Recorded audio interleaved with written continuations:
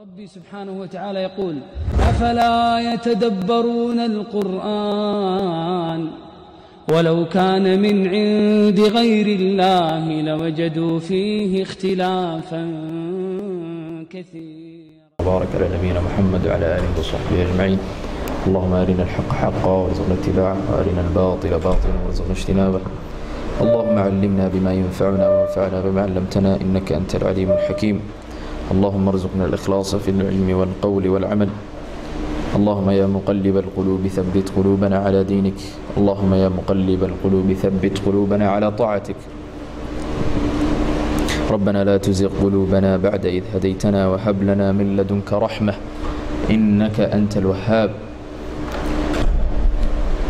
نعم. It's been a long time since we've been in this classroom, huh? Almost a month. Inshallah, today is our last day before our final next week, and we'll try to do a few surah if possible, bi'idhnillah azza wa jal, and then move on to al-arba'in or al-arba'un an-nawawiyyah.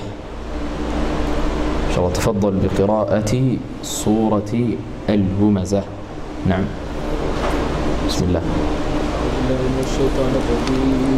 بسم الله الرحمن الرحيم. ويل لكل همزة لمزة الذي جمع ماله وعدده يحسب أن ماله أخلده كلا لينبذن في الحطمة وما أدراك ما الحطمة نار الله الموقدة التي تطلع على الأفئدة إنها عليهم مؤصدة في عمد ممددة. نعم. بسم الله الرحمن الرحيم. الحمد لله رب العالمين. صلى الله وسلم وبارك على المبعوث رحمة للعالمين نبينا محمد وعلى آله وصحبه أجمعين. Surat Al Humazah. Surat Al Humazah is a Makki surah. Surat Al Humazah is a Makki surah. As narrated by Ibn Mardawayh in his book by way of Ibn Abbas radiallahu anhuma, who said that this surah is a Makki surah. وَلَا أَعْلَمُ لَهُ خِلَافًا, and I do not know of any difference of opinion between the scholars regarding this, that Surat Al Humazah is a Makki surah, and it is the 32nd surah to ever be revealed. Surah number what? 32. It came down before Surat Al Mursalat and after Surat Al Qiyamah. Came down before Surat Al Mursalat and after Surat Al Qiyamah. It has 9 verses, 30 words, and 130 letters. 9 verses, 30 words, and 130 letters. Why are we mentioning these statistics? Who can remind me? Why do we mention these statistics at the beginning of every surah? And what is its importance? It's just numbers. Who can tell me? Why do we mention all of these stats and these numbers? Nobody knows? We mentioned this how many times? Multiple times. Yes.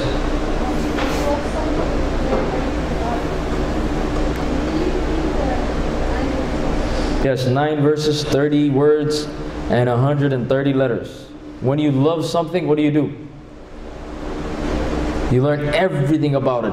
Every single thing, and we gave an example of sports. Alright?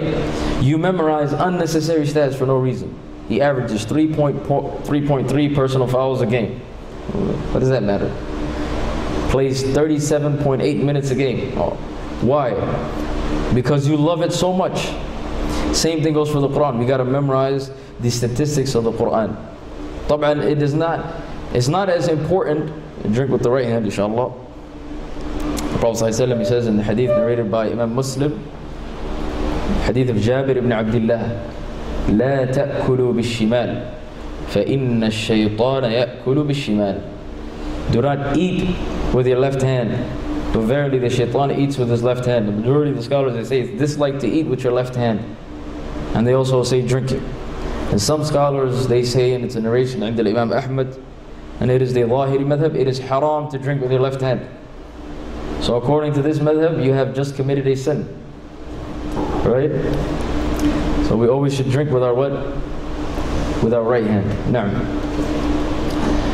And they say this is general for anything regarding adab. Anything regarding what? Adab, you should always, anything that is nice and good, you should always do with your right hand. And anything that is bad, you should always do it with your what? With your left hand. Na'am. So 130 letters? 130 letters. Na'am. 130 letters. 30 words and 130 letters. Na'am. It is known as Surat Al Humazah. And it is also known as Surat Waylul Likulli Humazah. As Imam al-Bukhari rahimahullah, he titled it in his As-Sahih. And Al-Fayruz Al-Abadi, he mentions that one of the names of Surat Al-Humazah is Surat Al-Hutamah. And that is because Al-Hutamah is one of the 30 words mentioned.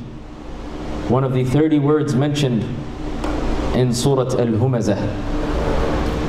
Alright? How many times is Al-Hutamah mentioned in Surat Al-Humazah?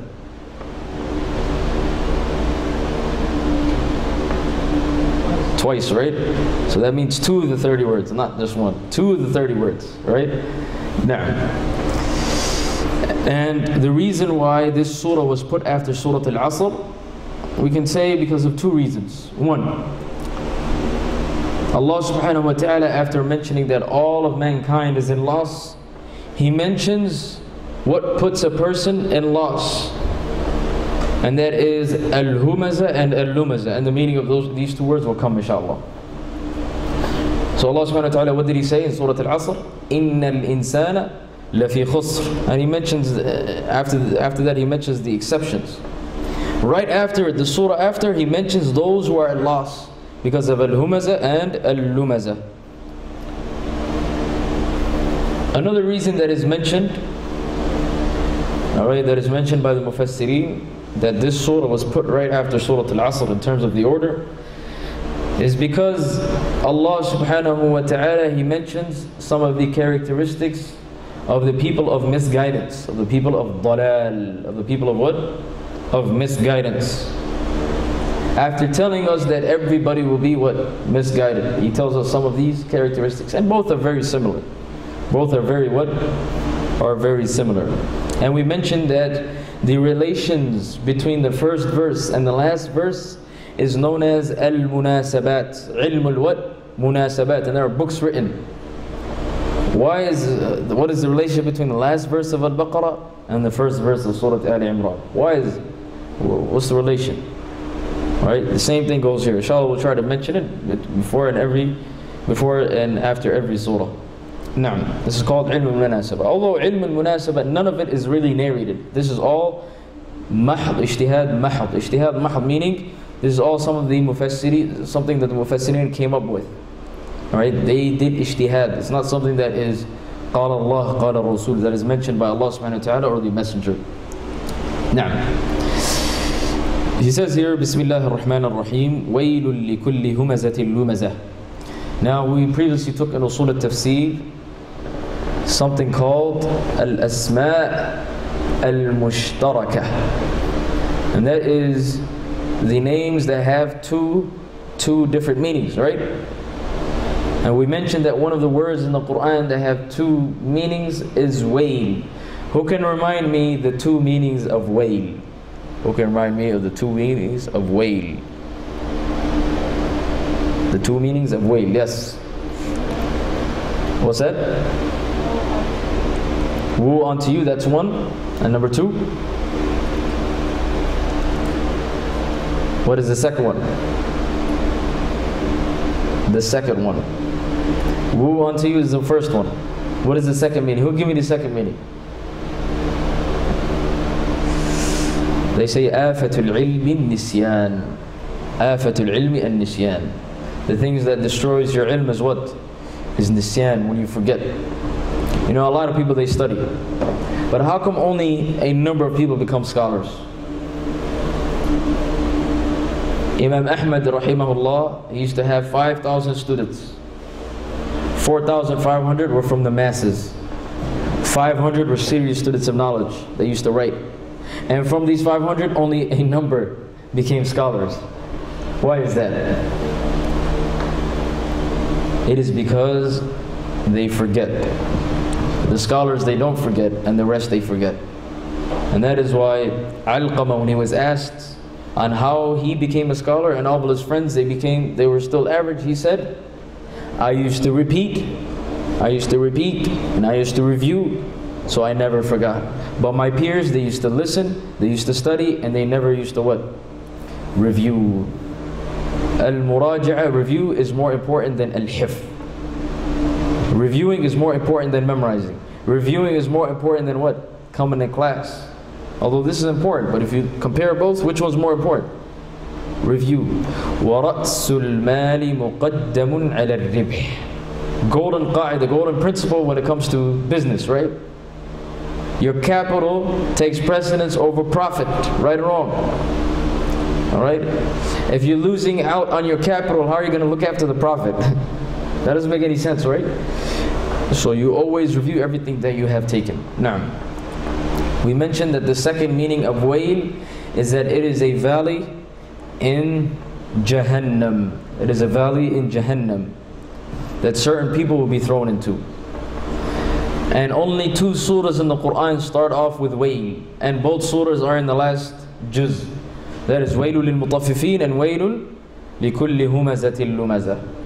Wailul mutaffifin discusses the wealth of people, and Wailul likulli humazatil lumazah discusses the honor of people.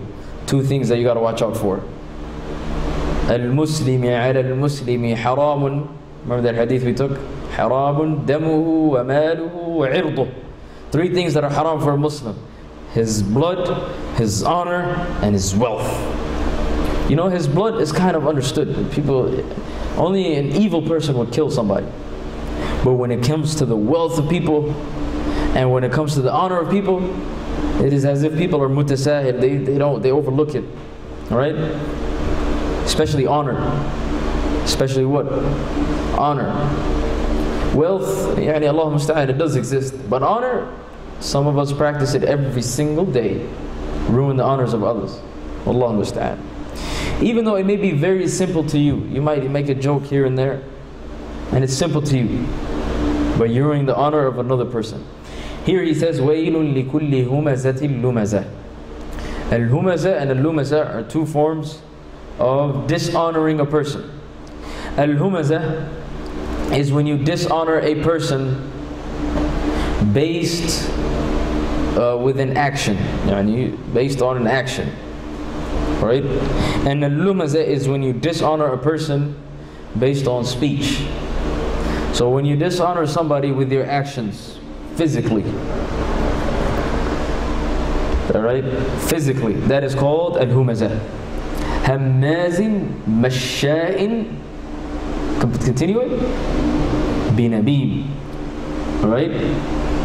Hammazin masha'in binamim. Hammaz, he's mocking others with what? Physically, alright? Al-hams and al-lams and al-nabz. Al-nabz. Who can tell me where in the Quran is al-nabz? Al-nabz and al-lams are very similar. And al-ghams. Al-ghams and al-nabz are both mentioned in the Quran. All of these different words basically mean to mock. Allah subhanahu wa ta'ala, what did he say in Surat Al Humazah? He said, وَلَا تَنَابَزُوا بِالْأَلْقَابِ. Right? Do not call other people what? Names. This is al-nabz. Alright? And al-ghams, يَتَغَامَزُونَ. Allah subhanahu wa ta'ala said in Surat Al Mutaffifin, you know, يَتَغَامَزُونَ. Ghams means to wink at a person. Now when you wink at a person, that's one thing. But when you wink in a mocking form, that's called al-ghams. Alright? Or using an ishara, using sign language. Alright? And the reason why this surah came down, especially this verse, is because a number of the mushrikeen, they used to mock the Prophet sallallahu alaihi wasallam. Alright? They used to mock the Prophet sallallahu alaihi wasallam. From them, Al-As ibn Wa'il. Who is Al-As ibn Wa'il? Huh? Yes? Who is Amr ibn al-Wa'il? His father, Amr, he's a chief of branch of the Huh? Who is As ibn al-Wa'il? He's the grandfather of Abdullah ibn Amr and the father of Amr ibn al-As. Amr ibn al-As, that's his father. Al-As ibn Wa'il, the chief of Bani Sahm. The chief of Bani Sahm. And also it is said that Umayyah bin Khalaf used to mock the Prophet ﷺ. So this verse came down. It is also said that Ubay ibn Khalaf, there's two different men. Umayyah bin Khalaf, the famous Qurashi chief, and Ubay bin Khalaf. Not Ubay bin Ka'b, Ubay bin what? Bin Khalaf. Alright? It is also said that Jamil ibn Amir al-Jumahi, who was from the leader of the tribe of Jumah, used to also mock the Prophet ﷺ. And all of these narrations have been narrated. And that is why this verse came down. Alright? What did they used to call the Prophet ﷺ? The Prophet ﷺ, his name is Muhammad. They twisted it and they called him Mudhammam. Muhammad means the praised one. Mudhammam means the what? What does Mudhammam mean? The opposite of the praised one. What would be the opposite of praised? The dishonored one, right? It reminds me of a story, although they say the story is, the chain of narration of it is weak. And that is when Sa'id ibn Jubayr, radiyallahu anhu, he revolted against Al-Hajjaj. He joined the revolution against the famous dictator Al-Hajjaj. And then after Al-Hajjaj, broke up the revolution, Sa'id ibn Jubayr, who was one of the top tabi'een, he ran away. They say he was running away for 11 years. Until one day he couldn't handle it, he just went to Mecca. He's like, I can't run away anymore. He was caught in Mecca by the governor of the Hijaz, and then he was chained up to Al-Hajjaj in Iraq. Al-Hajjaj was very happy. As soon as he walked in, he asked him, what is your name? Sa'id ibn Jubayr, he replied by saying, my name is Sa'id ibn Jubayr. Al-Hajjaj replied by saying, La, you are not Sa'id ibn Jubayr, rather you are Shaqi ibn Qusayr. And what is Shaqi ibn Qusayr? The opposite. Sa'id means the happy one. Shaqi means the wretched one. Literally the exact opposite, the antonym. And Jubayr means somebody who's what? Strong and has some strength. And Qusayr means somebody who's what? Who's weak. Literally the opposite. What is Hajjaj doing Sa'id ibn Jubayr right now? He's mocking him, right? And what is this called in the Arabic language when you mock with your tongue? What is this called? It's called al-lamz or al-lumazah. What time did they pray Asr here? What time did they pray Asr here? 5:15, that was a month ago. Did they still pray 5:15? Can somebody go check for us? Salah ad-Din. Naam. We were saying that a number of the mushrikeen were mocking the Prophet ﷺ, and that is why this verse came down. وَيْلٌ لِكُلِّ هُمَزَةٍ لُمَزَةٍ الَّذِي جَمَعَ مَالًا وَعَدَّدَهُ. Those who gather money and count it. Subhanallah. Those who gather money, and what do? Count it. 1,000, 2,000, 10 G's, 20 G's. 6 figures, millionaires, billionaires, trillionaires. They count it. They take a picture of their what? How much money, how much money they have in their account, and they post it everywhere. Or what is their check? They gather their money and they count it. يَحْسَبُ أَنَّ مَالَهُ أَخْلَدَهُ. يَحْسَبُ. Alright? حَسِبَ يَحْسَبُ. يَحْسَبُ means he thinks, he believes. أَنَّ مَالَهُ أَخْلَدَهُ, that his money will keep him, that his money will make him immortal and keep him for eternity, and he'll stay alive. That's what people think, right? What do people say? What is the motto of people nowadays? Get rich or die trying. Right? That's what people say, right? Let me rack up some G's or some nuggets. Alright? That's what they say. As if when they get money that they'll be what? On top of the world, and that money will save them. Right? And they do not know the history of, or the story of Qarun and what happened to him. He had all kinds of money. What happened to him? What happened to Fir'aun? He had all kinds of money. Alright? And so on and so forth. There's so many different examples. But that's how people act. They act arrogant, they walk around, they think they're all that. Right? Because they believe that the money will keep them for eternity. يَحْسَبُ أَنَّ مَالَهُ أَخْلَدَهُ. Oh, miskin human being. Oh, you poor one that is made out of sand and water. You're nothing. You're barely 7 feet tall. Right? We live in the galaxy, the Milky Way galaxy. You're a tiny, tiny point. What are you? And just because you got somewhat a bunch of paper money, alright, you think you're all that. يَحْسَبُ أَنَّ مَالَهُ أَخْلَدَهُ. The people that are fooled by money are masakeen. They are what? They are indeed the masakeen. And the ones that are not fooled by money, even though they are masakeen, they're not masakeen. The true masakeen are those who what? Who have money and think that money will keep them what? Will keep them alive. Obviously, they don't believe that they're immortal, but they act like they're immortal. Sinning left and right as if they'll never be held accountable. Alright? يَحْسَبُ أَنَّ مَالَهُ أَخْلَدَهُ. Notice how Allah subhanahu wa ta'ala, He discusses the honor of a person in the first verse, and in the second verse right after, what is He talking about? He's discussing the wealth of a person. The connection between honor and what? And money and wealth. See the connection? In the hadith, we mentioned hadith, Al-Muslimu ala al-Muslimi haramun damuhu wa maluhu wa irduh. And we mentioned that the only two surahs that start off with the word wayla, one is discussing money and the other one is discussing honor. And in the surah that Allah subhanahu wa ta'ala discusses honor, right after He discusses what? Money. See, look at the connection between money and honor. كَلَّا لَيُنْبَذَنَّ فِي الْحُطَمَةِ. Kalla. What did we say about kalla in usul al-tafsir?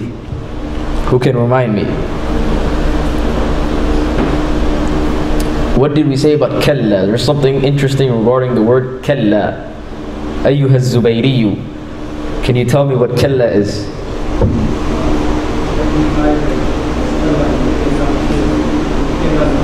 Excellent. Ahsant ayyuha az-Zubayri. Every single time you see the word kalla, it is mentioned where? It is a Meccan surah. Alright? Generally speaking, there's a couple times where there's khilaf. But usually if you see the word kalla in a surah, automatically that surah is what? Is Mecca. It's mentioned 33 times in the Quran. Kalla. Alright? Na'am. Kalla. No. Yani this is not the case. La yunbadanna fil hutama. That person who thinks that they're immortal, thinks that they'll be living forever, either by their belief or by their actions, and most of the time is due to their actions. La yunbadanna, they will be thrown in al-hutama. We mentioned that al-hutama is what? What did we mention about al-hutama?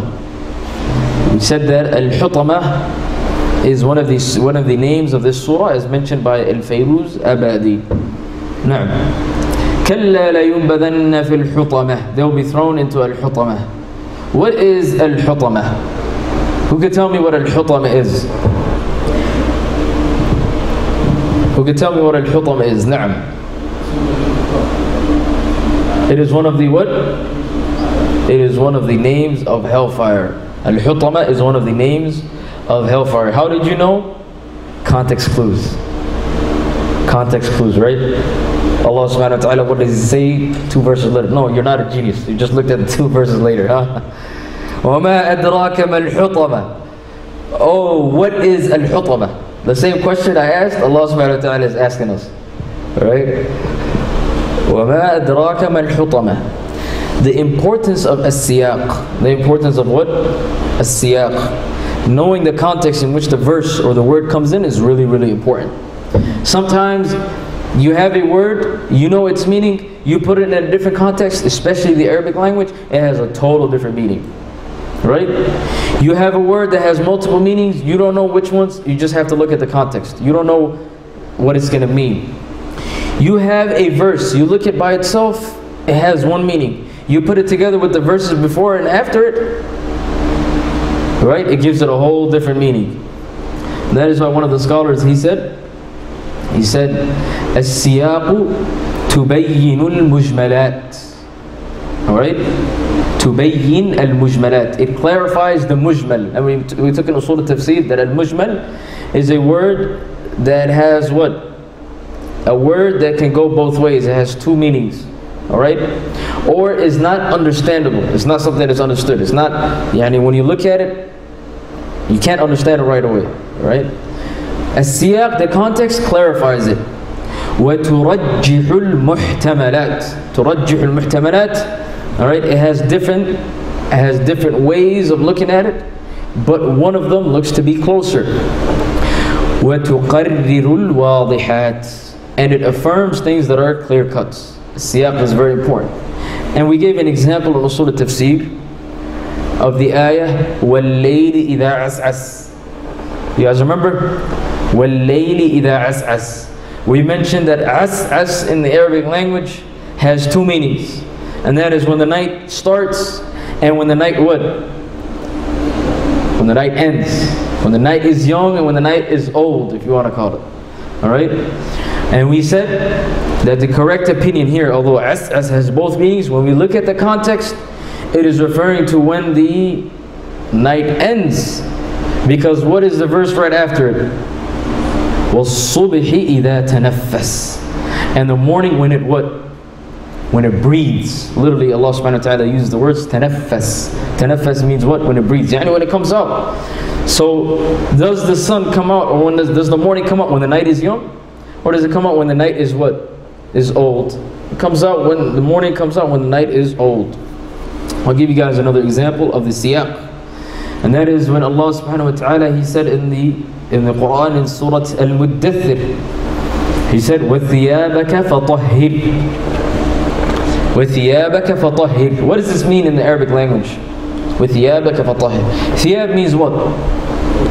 Thiyab means clothes. Tahir means what?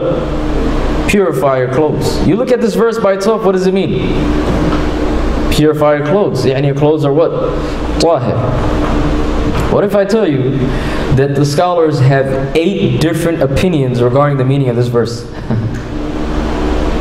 8 different opinions. How can they differ in something that is so clear? Thiyab is clothes, and tahir means what? Purify. We say the reason why they differed is because of the context that it came in. What is the ayah before وَثِيَابَكَ فَطَهِّرْ? Huh? No, that's 2 ayahs before. وَرَبَّكَ فَكَبِّرْ. And your Lord, what do? Right? Your Lord, you make Him great. You glorify Him. وَثِيَابَكَ فَطَهِّرْ وَالرُّجْزَ فَهْجُرْ. Okay, we're talking about Allah subhanahu wa ta'ala.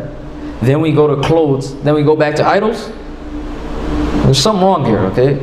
There's something wrong here.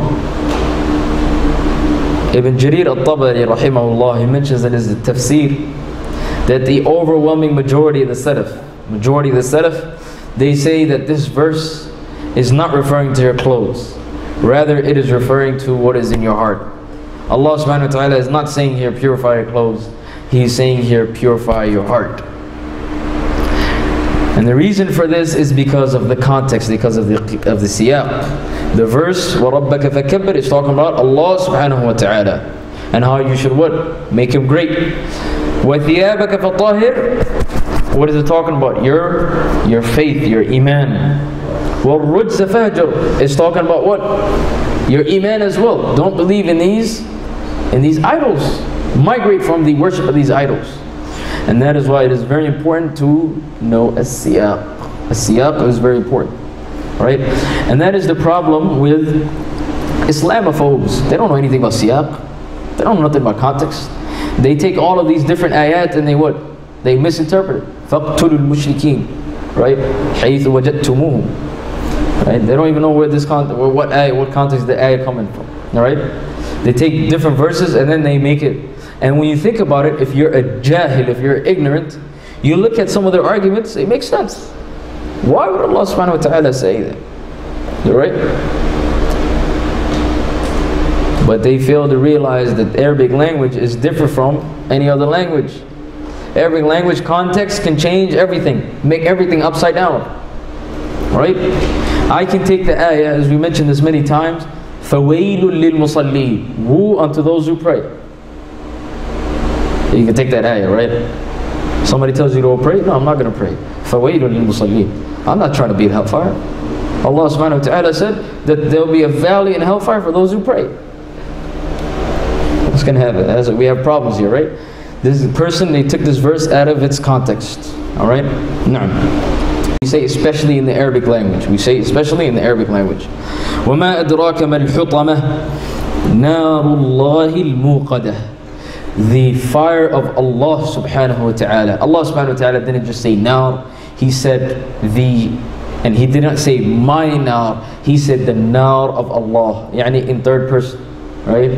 The nar of Allah. That shows this is what? This is something that is dangerous. The fire of Allah subhanahu wa ta'ala, al-muqada, that is lit with fire, that is ready to eat you and to burn you, but you're not going to die. Torture is worse than death. May Allah save us from hellfire. Qulu ameen. Na'am. التي تطلع على الأفئدة. التي تطلع على الأفئدة. That fire will get to your what? To your body and your skin and even your heart. Al-af'idah is jam'u fu'ad, is the plural of the word fu'ad, and fu'ad means what? Your heart. It'll reach your what? Your body, it'll reach your skin. Every single part of your skin. May Allah save us from the hellfire. إِنَّهَا عَلَيْهِمْ مُؤْصَدَةٌ. The doors of hellfire would be closed on them. There's not going to be 4 doors that you can escape. You think you have a door to escape from?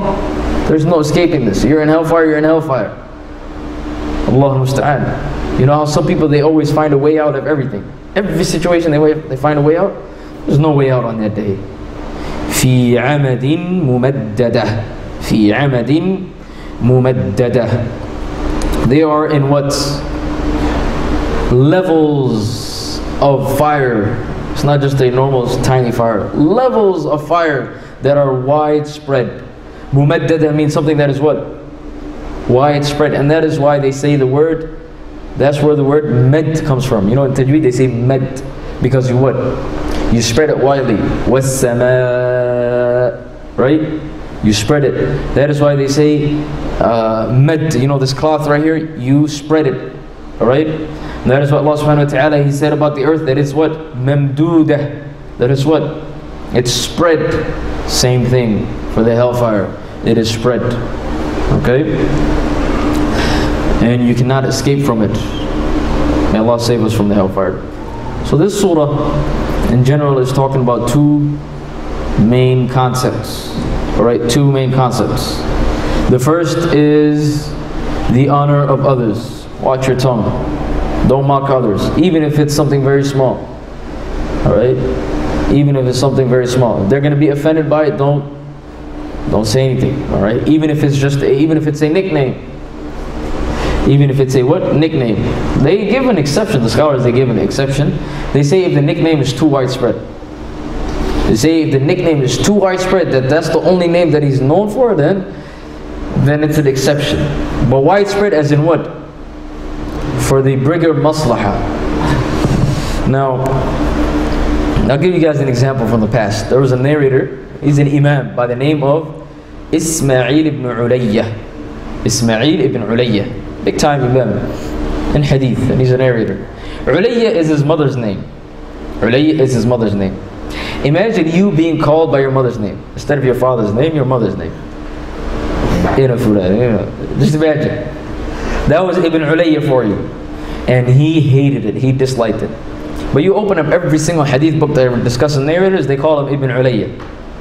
And he said, Wallahi, I promise hellfire for those who call me Ibn Ulayya. May Allah save us from hellfire. Qul ameen. Alright. Al-Dhahabi rahimahullah, he mentions that this is just too widespread. This is how you're known. Right? When we see your name, okay, if we call you by your father's name, is anybody going to recognize you? Nobody's going to recognize you. But when we see your name, we have to know your what? We have to know this narrator, whether they're reliable, whether they're not reliable. And this is what you're known by. So what do we do here? It's too late, it's too widespread, right? Na'am, if you know the person personally, and he tells you, don't call me by this, call me by this, then you call him by that. Alright?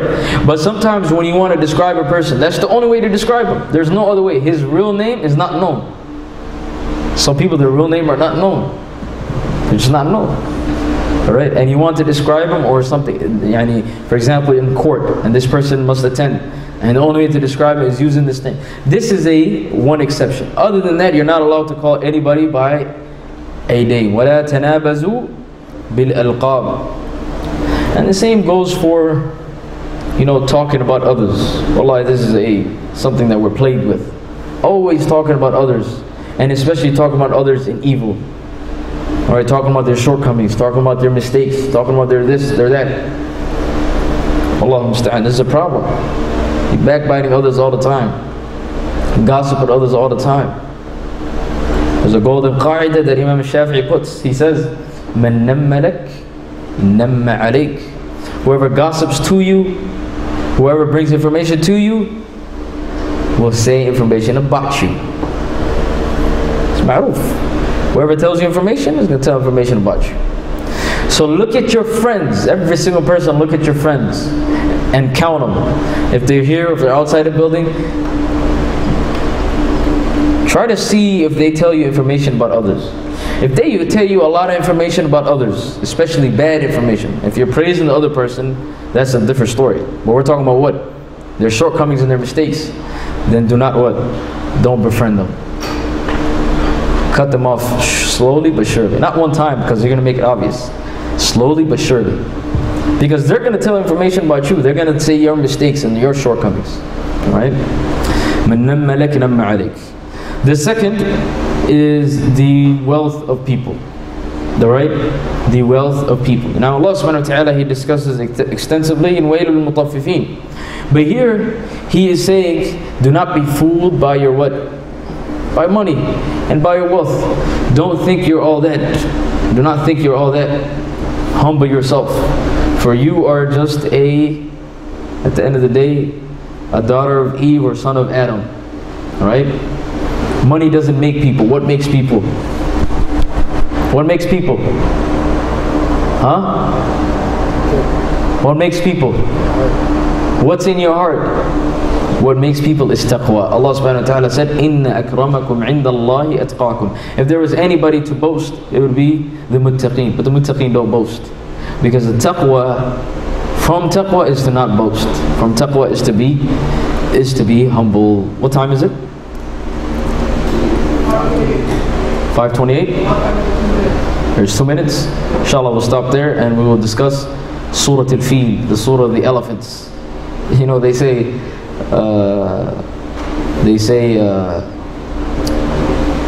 the brother became Muslim, and the first prayer he was praying was Maghrib, and the Imam was leading Surat Al-Baqarah. So Surah Al-Baqarah is kind of long, so Imam kind of made it long. And after the prayer, the brother, the new Muslim, he asked one of the guys, he said, what chapter was reading? That was a long chapter. He said that was the chapter of the cow, Surat Al-Baqarah. Alright? Isha came in, and before the prayer started, he went into the Imam. He asked the Imam, hey Imam, what chapter are you going to read? He said, I'm going to read the chapter of the elephant. He said, if the chapter of the cow was that long, imagine the chapter of the elephant. I'm out of here, man. And he left. He prayed at home. The day he did come back. Sallallahu alaihi wa sallam, barak ala nabiyina Muhammad wa ala alihi wa sahbihi ajma'een.